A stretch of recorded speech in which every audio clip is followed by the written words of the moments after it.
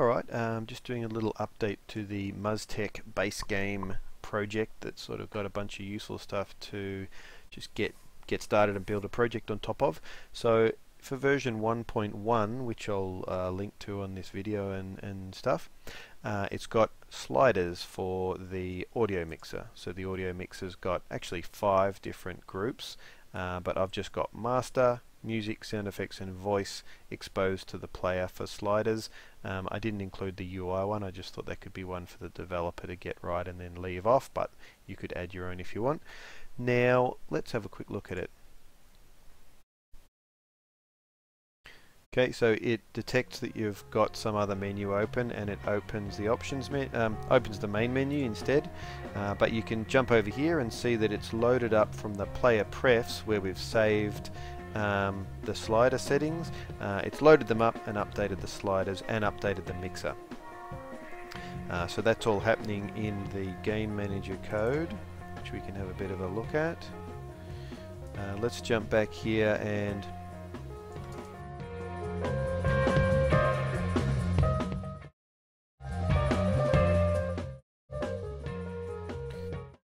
master slider controls all of these ones. It could maybe be a different color or something in a way.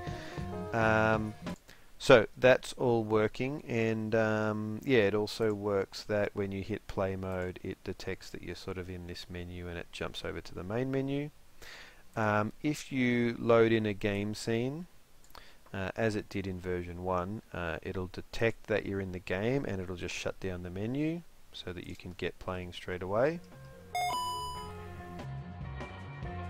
Now you heard the music just fade in a bit there. What's happening there is, for the simple music player, now this isn't related to the game scene, let's get rid of that, just remove it. With the simple music player I've added a script to that, so this now, the audio source doesn't play on awake. Instead you set the volume that you want, 0.3 say, but this script will you can set a start delay time, so don't play for 2 seconds, and then fade in over 4 seconds. So let's have a look. 1, 2, fades in over 4 seconds. Now, so you could just set that, I guess, to wait for 0.1 and then fade in over 0.4 of a second or something. What I was finding was that when I'm playing, if I set the music to 0 and then stop it and then start it again, even though the volumes were set to 0 through the PlayerPrefs, as this sound started it would sort of pop for a second and then respect the volume you'd given it, which was bugging me, and I don't know if it was just happening in the editor or whether it would be a bigger problem, but I thought what I'd do, because it's handy anyway, is to make a little script where you could have maybe a music player and you can fade in the music, so it doesn't start right when the application starts. It starts up with a little bit of a fade in the time that you want. So obviously you could change all that, but let's have a quick listen to a quick one.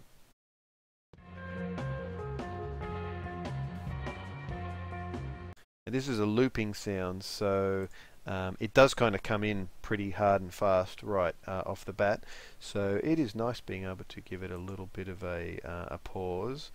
Let's have another listen.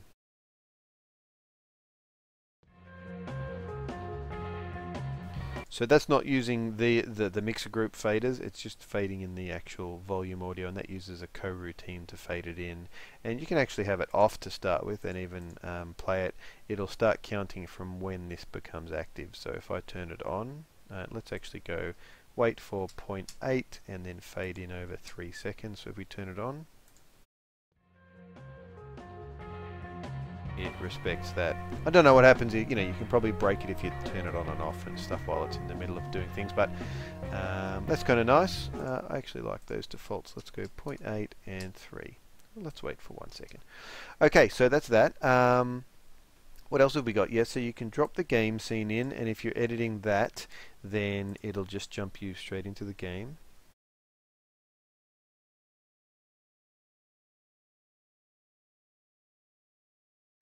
Now we left our little script off. Let's turn it on. So yeah, if you're just playing in the game scene and you actually have that on, like you might want the music to kind of come in straight away, but I guess that's set up for the expectation that you're coming into the main menu or whatever. Let's try this.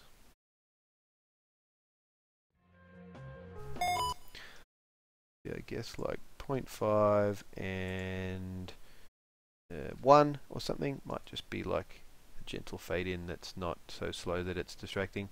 But yeah, you can have whatever the menu state you want, and you'll pretty much be able to just bypass the menu if you just already have a scene loaded, so you can jump in and test and tweak without having to go through the menu structure every time. And in terms of in here, let's actually turn the music to nothing, and let's turn the sound effects up full. And the sound effects, so on the player prefab, there's an audio source that plays the pickup sound of getting gems, and that goes through the sound effects channel. And the guards themselves also have an audio source that goes through the sound effects channel. So let's have a look. There's those guys. There's that. If we pause it and put that right down quiet, that's now much quieter. So you have to, you know, tell your audio sources which mixer group you want them to play through, but they should respect the sliders. Now let's turn sound effects up, but music is 0. So let's just press stop and play again.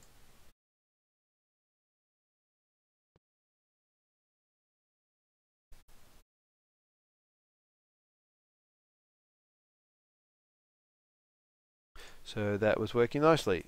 We didn't hear a peep from that music.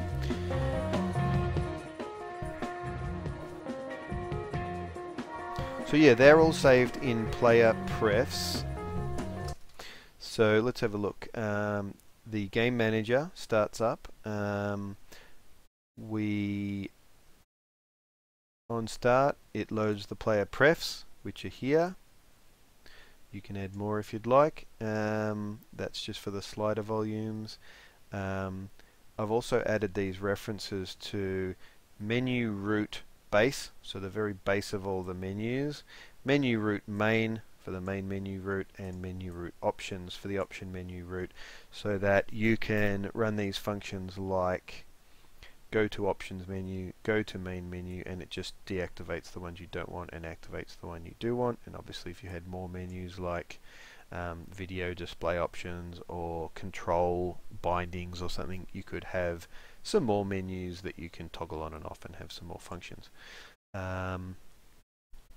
What else have we got? So there's this function that initializes the slider values on the option screen, and that is actually done with a slight delay, just to make sure it involves a system where I turn the options menu, I make sure it's on for a moment, because if you want to access and write to the slider values, they need to be active. So I turn it on and then invoke after a short delay. I initialize like the audio mixer values. These are the slider values and these are the audio mixer values after a little delay. This is also why I needed to have that music fade in after a short pause, because you kind of need to activate the menu, give it a second or a frame basically to make sure it is active, and then invoke these things. And then when I run those down here, I load them in, and then I set that options menu to be inactive again, because I'm taking the player to the main menu. So there's maybe a better way to do some of that, but I'm finding that working okay at the moment. So that might be about it, I think. I've added the sliders and the player prefs. So that's version 1.1. Feel free to grab a copy if you want to look at some of the scripts, use some of the scripts, use the whole project, whatever you would like. Cheers!